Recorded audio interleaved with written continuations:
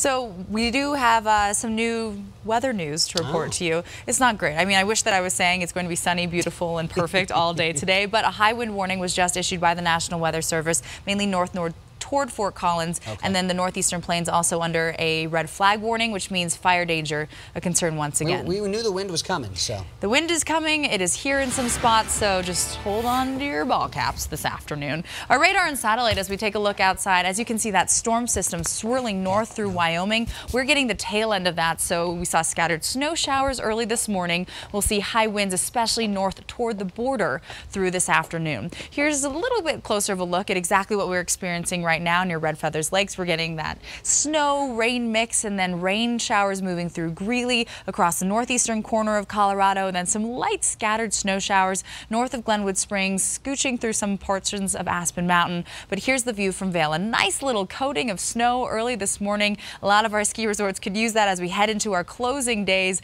because it's pretty slushy out there. Near Sterling, we're seeing those clear skies, so nice and dry across the plains, and looking out over City Park from the Museum of Nature and Science. It's a very beautiful start to our morning, so hopefully you can get out and enjoy it. Right now we're in the low 50s, but the winds, those are definitely going to be a concern for you later on, depending where you are.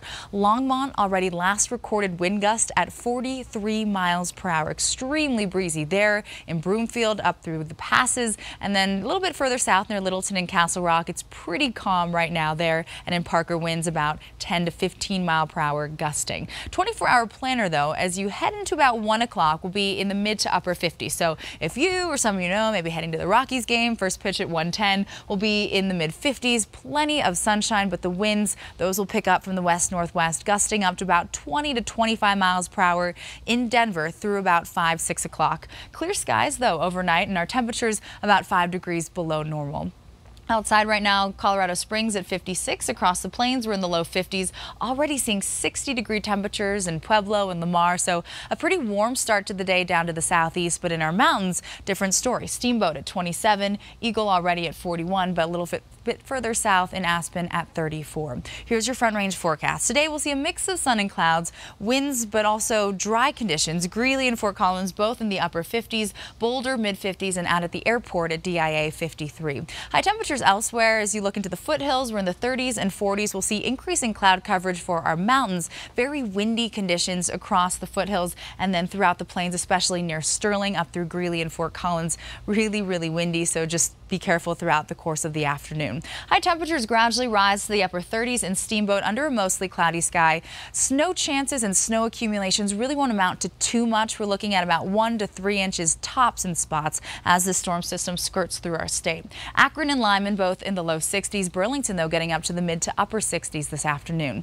Our futurecast as we head throughout much of the day today. This is stopped at 2:30. As you can see, much of the moisture staying in our northern front range mountains and down through the central mountains near Aspen and through portions of Vail. We have the potential of picking up a little bit more snow, so if you are heading out doing any skiing or snowboarding, don't be surprised if you see cloudy conditions and snow. But across the plains, as you can see, not dealing with much in the way of any moisture, but also very windy, mild, dry. Then that storm system moves off to our east. So Monday into Tuesday, we're left with pretty mild, dry, nice conditions, and we're not dealing with much in the way of inclement weather really all next week. The winds as we go throughout the afternoon, I'll show you your wind forecast, really picking up by 5-6 o'clock. By 7, as you can see, wind gusts up to about 40 to even 50 miles per hour. Things will calm down throughout the course of the evening, and then by tomorrow, we're left with a pretty calm start to our morning. And Monday, Tuesday, Wednesday, really all into Friday, it's looking pretty nice. We're seeing temperatures in the 60s, gradually climbing to the 70s, so it'll be warmer above normal to round out our work week,